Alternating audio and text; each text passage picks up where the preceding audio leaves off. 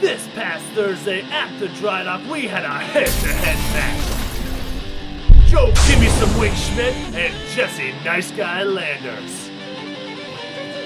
These two chicken wing contenders ferociously ripped apart their wings in attempts to make it to the finals. Throughout the entirety of this contest of speed, strength, and deliciousness, they were neck and neck.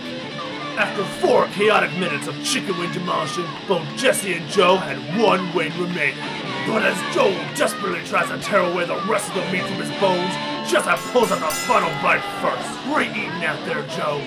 But this week's finalist is Mr. Jesse Landers! This chicken wing mayhem is happening every week.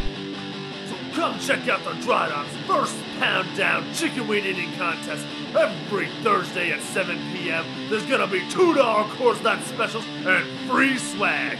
Winners' wins are free. Come check us out.